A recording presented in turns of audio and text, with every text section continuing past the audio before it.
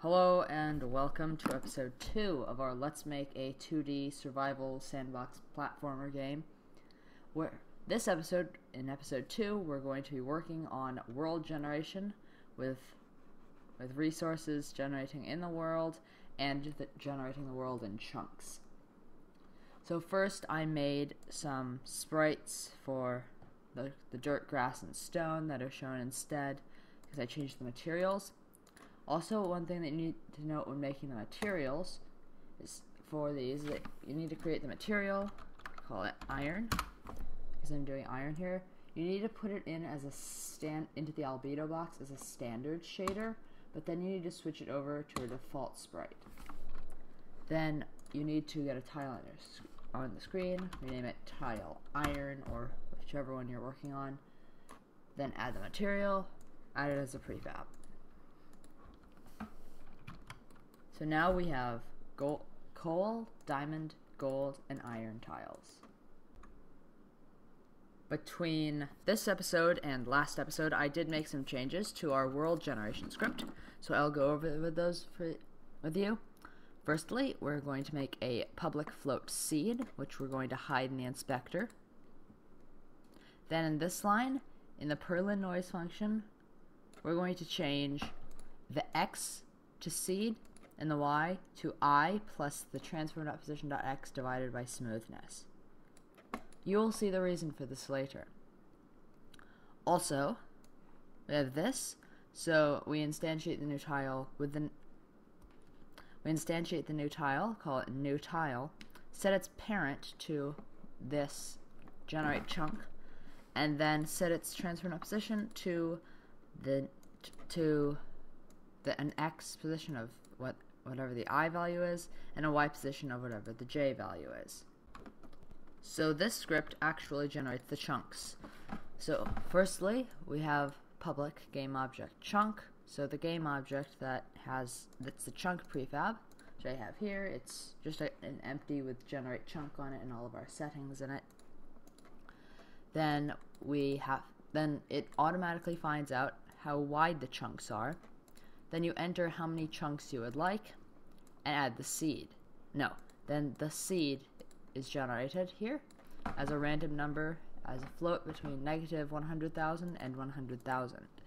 Then it generates. The last X position is negative chunk width, so it will generate a chunk at 0. Then for int I equals 0, I is less than number of chunks, so this will run number of chunks times. It instantiates a new chunk at the last X position plus another chunk width, no rotation, as a game object. Then generate chunk, its seed. It needed to be hidden because we don't need it. Its seed is the seed value generated, and then we add chunk width to last X. So let's try this. When I press play, generate chunks running on our handler will generate.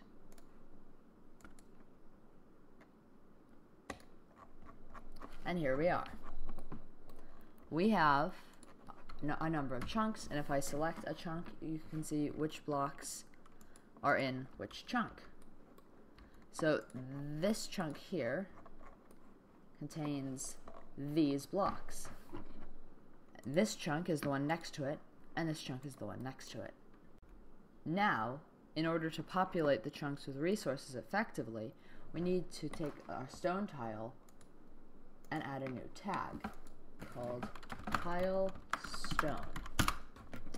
You can name it anything you would like, but I'm naming mine tile stone so that it is clear what its purpose is. Then, in our generate chunk, I'm going to edit the scripts, and I don't need these markers anymore. We're going to have public void populate. Then we're also going to have public game object tile coal, public game object tile diamond, public game object tile gold, and public game object tile iron.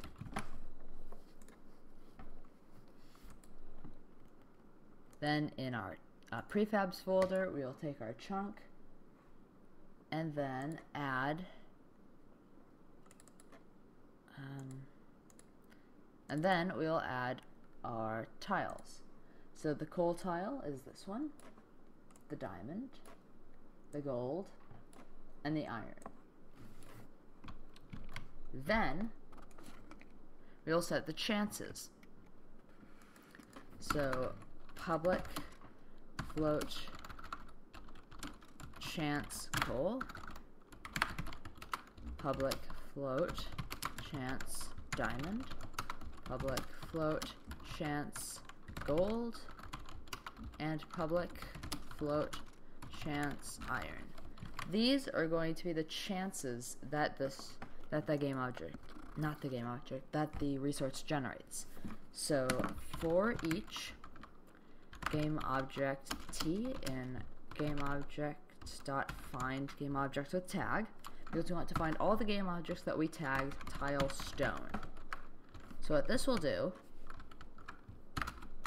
is that it will find all of the game objects tagged tile stone.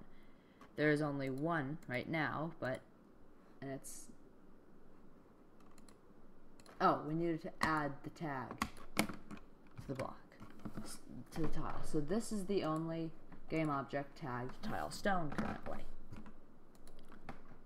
Now, also, for each game object T and GameObject.find GameObject tag tile stone, float random equals random.range 0f 100f. This is because we're expecting a percentage chance. If random is less than chance coal, less than or equal to chance coal,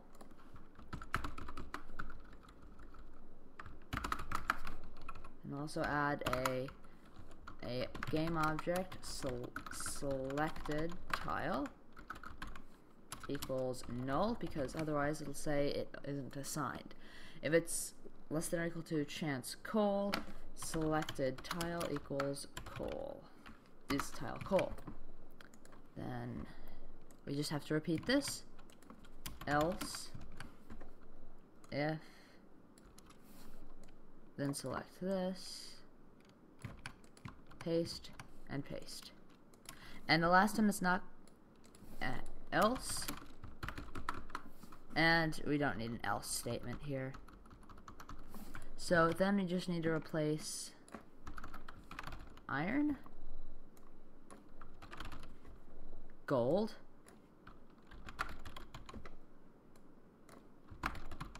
and diamond.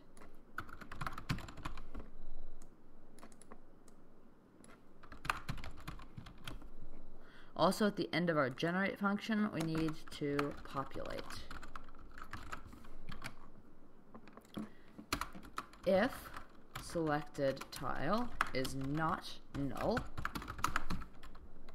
instantiate a selected tile at t.transform.position with no rotation, and destroy t. In theory, this should work. So in our chunk, we'll have a let's start with a 2% chance of coal, a 0.75% chance of diamond. I calibrated this earlier in my test project.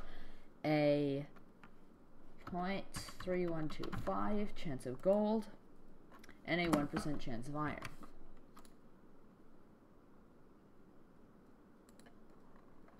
Something is not right. If random is less than or equal to chance coal, the tile is tile coal.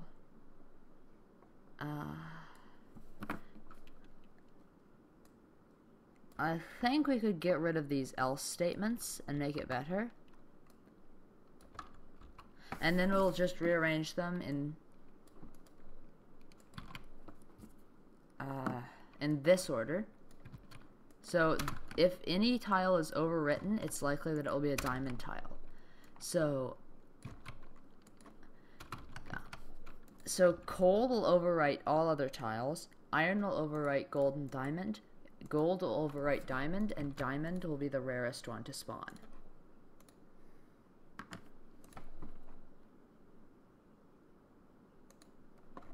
Okay, it's still all coal. Is there any other resource in here? Apparently not.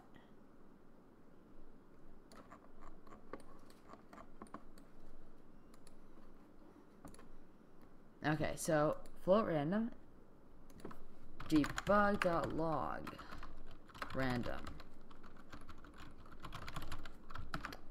Okay, so let's see what sorts of numbers it's generating.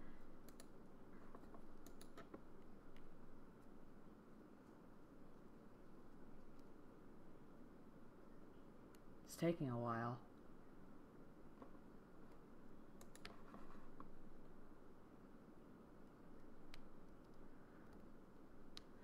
I'm going to get Unity to respond, and I'm going to be right back.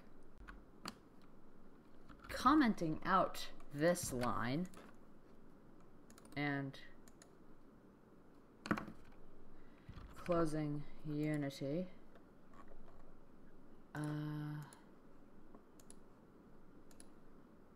And reopening it again.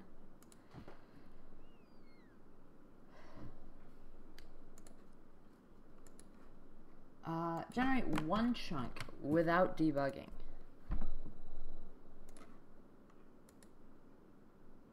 There we go. We only got coal, but okay, now debug the random number.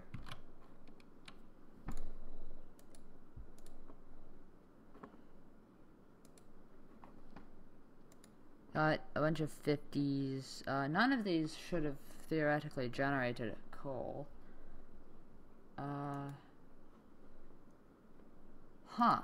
Okay, so random is less than or equal to chance coal. Let's remove these because apparently it only generates coal, which is weird. Okay, only coal. Could it be because the chances aren't great enough? Okay, I'll just even these all out. It's still all coal.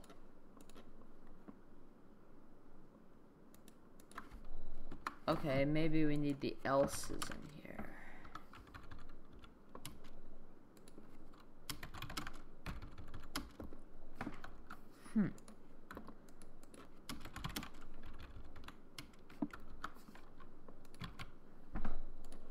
Okay, now generate.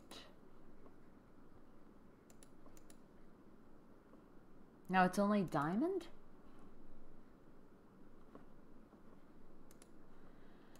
Okay, revert this, and if random is less than diamond, selected tile is diamond. I'm going to figure this out and be right back. Okay, there we go. So I added in the else's, removed the less than or equal to's, and renamed this to R. And now it works, apparently. So, but they're not associated with the chunks when they generate.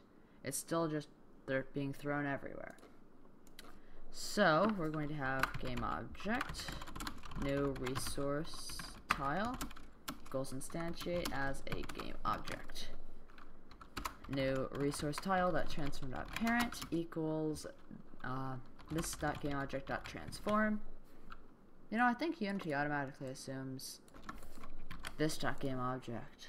Let's try this. Yep. So now we should be able to generate multiple chunks with little to no harm.